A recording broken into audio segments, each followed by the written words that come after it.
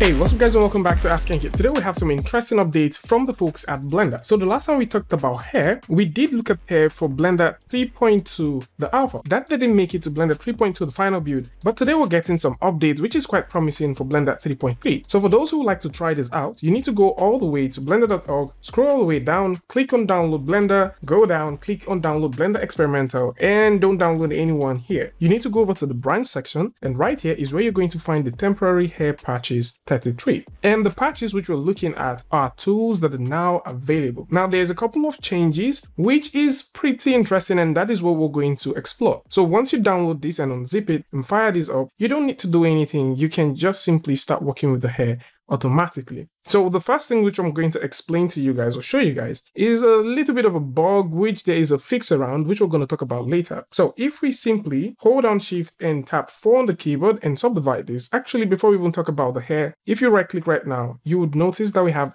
the shade auto smooth, which simply means that anything that you have within your scene automatically gets smooth shaded every single time. So once you have this going, you can go ahead and apply this. So let's just go ahead and apply that. Hold down shift tap A on the keyboard with this object selected and throw in a random hair. So with the random hair right here, if you go over to the render section, let's look at that. In Eevee, you get to see it. If you go over to the render section in cycles, you see it. Now we explained how you can work around this, but then there is a tiny problem. Now, the tiny problem that you would face if you choose to work with this right now is if you have this object selected, you hold down shift tap A on the keyboard and then you choose to put an empty hair on this and you move over to where you have your sculpt mode and you choose to add hair particles. So I'm just going to add some hair around here. If we jump all the way out of this and take a look at this in cycles, nothing. But if you switch over to Eevee, you get to find something. So there's a workaround which we're going to talk about. But before we do that, let's take a look at some of the tools that are now available. So with what we have here, we're just going to go ahead and hold on shift tap A on the keyboard and throw in an empty hair. If you have this object selected and you go over to your sculpt mode, you notice we have more tools. So at this point, if you like to add more curves or more counts, you can do that. You can now turn on the front face only. So if you have that selected, if you tap F on the keyboard, you can simply paint across your model. Now this makes a lot of sense, so you don't have all of that intersections that goes into the mesh, and you can now also go ahead and use the comb tool to do all of those combing. Now the comb tool was also available in the previous one, but this just looks a bit more satisfying to work with. So with your mirror tool, you can mirror things apart.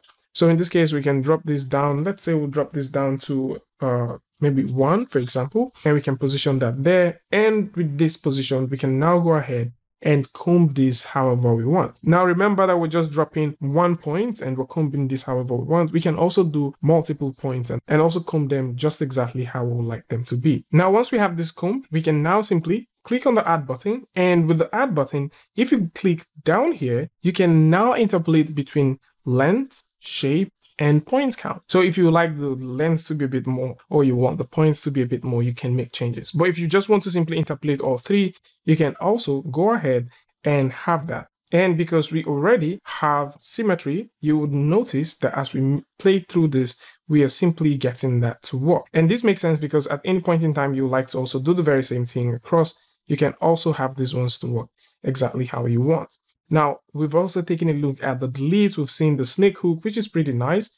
And one thing which I would mention is in some cases, mirroring may not work. I mean, as much as I know, in some cases, the mirroring might not work if you're using the sphere. You might need to use the projected to actually get them to work. But in this case, we are just going to go ahead and play with this, and you can see that. And of course, we have some more brushes, which is like the pinch, for example. So with the pinch, you can pinch parts together, which is also really nice. So you can pinch parts together if this is what you're going for. If you like to smooth some parts, you can also go in and use the smoothing tool. And we have the puffing, which is really nice. So this is for like blowing the hair a little bit upward. So you can puff some things if you want. If you like to also play with the density, you can also do this. I particularly love this icon right here. And with the density, you can go ahead and do all of this. All right, so you can now notice that even though we have this turned on, the density thing isn't working. You need to go over to projected to actually get that to work. Next thing which we might need to do, because you notice that as we're using this density tool, we are not getting the alignment. All right, so if we simply do this, we're not getting exactly what we want. It's not following the curve pattern. So what we can do now is to go over to the curve shape and turn on length, shape, and also point count. So in that way, once we have that going, let's drop this a little bit down. Once we have that going, we can now use the density to add more density across the model. So this is just one of those cool ways that you can now use this to start making very nice hair on your models. Now with this here, you can also use the sliding tool to sort of move the hair wherever you want. So you can use this to move the hair to positions where you want. And this is also something that might come in very handy depending on what you're trying to create. And with, you know, having the pinch tool, you can of course go ahead and pinch things together and get something even way cleaner to work with. And with all of these tools, you can potentially start making some very nice hair for a model. Now, something which is not quite here is dynamics, but we're going to talk about the entire roadmap as we proceed. So how you get to render, which is one thing I believe lots of you guys would want to do, is pretty simple. So if we go ahead and take a look, let's actually take a look at cycles. All right, so if we hit the cycles right now, you notice we don't have anything rendering. If we switch these over to Eevee, you would see that we have this very nice, you know, character-like model rendering. So the hair looks pretty cool. And for you to be able to take advantage of cycles to get this hair to render is also very simple. So you need to have this object selected and you need to throw in a geometry node. So with a geometry node right here, what we may want to do is very, very easy. First things is click, drag out, and then we need to convert the curves to mesh. This might actually take a toll on your PC depending on what you're doing. So curve to mesh. And once we have that there, we can click, convert the curve to mesh, drop that right in, and wire this right there. So automatically you can see that we have all of this converted and they look pretty nice. Now, if you go over and take a look at this in cycles, you would notice that, you know, it starts rendering. And since we're using the geometry node, what we would like to do is to run a simple cycle right here as the profiling curve that will drive the entire mesh. And we might want to drop this down to something like 0.001. Once you have this ready, the next thing which you may want to do is take a look at what it simply looks like in cycles. And once we run this in cycles, you would notice that our materials are gone because we are driving this through the geometry node.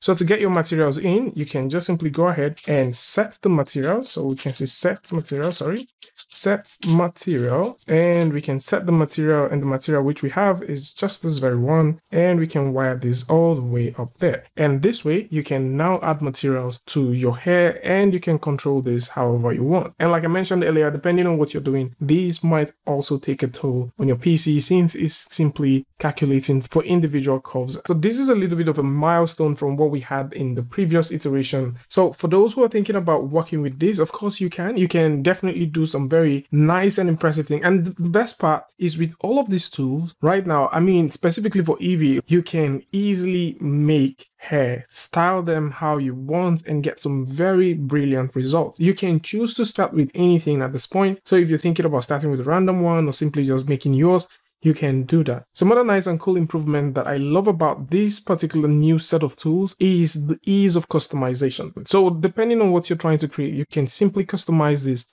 to your liking and get some very brilliant results. There's a couple of nice things that you can work with that just make sense. So one of them is the distribution. So we've seen the distribution, you know, we talked about it earlier. So if I simply click on the curve, which I'm using for the mustache, what we can do is we can go over here, go to the sculpting section. With the distribution selected, we can set a minimum distance. Now, this is just beautiful. So at this point, what we have is we have a brush size that much. Let's reduce that brush size.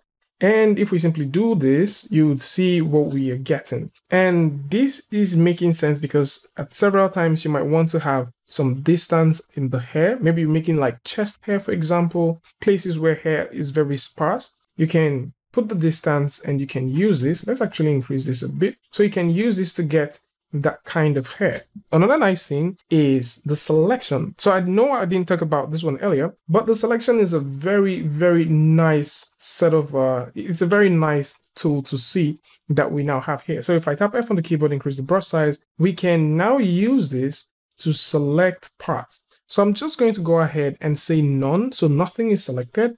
And at this point, if I use this, let's make sure that we're looking at just this one. If I use this, we can make some selection. It is a little bit off, so you can't really see, but if I use that, we can make that selection.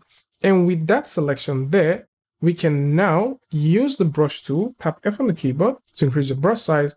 We can now use this to only control that part. So parts like this that are not selected cannot be used. So that selection is more like a masking tool. So these parts, we can move them, but these parts, I don't know if it's, sort of clear for you guys to see what parts are selected or not. You can move these parts, but these parts you cannot, all right? So you can't move this part. I mean, even if you choose to use the projected, you can't use this part.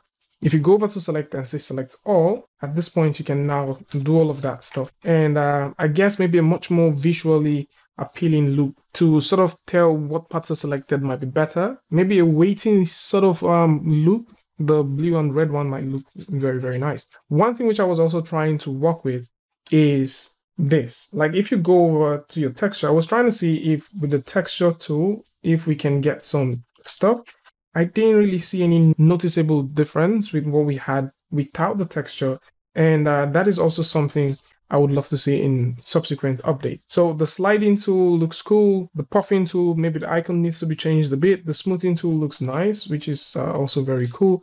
And overall, this is a very wonderful tool for you guys to explore. Right now, it is currently available as a branch. So if you're thinking about exploring this, you might also want to go ahead and take a look at the link in the description and check it out. Now, we've covered the new hair system before, and we talked about, how you can work with this with the geometry node and other stuff. So just in case you're thinking about working with that or checking that video out, link to that is going to be in the description. At the same time, you might want to consider looking at the roadmap because it seems like hair dynamics will be coming to this tool later in the coming updates. So that's about it. For those who like to take a look at all of these things that I've just talked about, links to this is going to be in the description, so do well to check it out. And of course, if you like this video or you learned something from this, you can go ahead and give a like and don't forget to share with a friend. And until I see you guys in the next one, peace.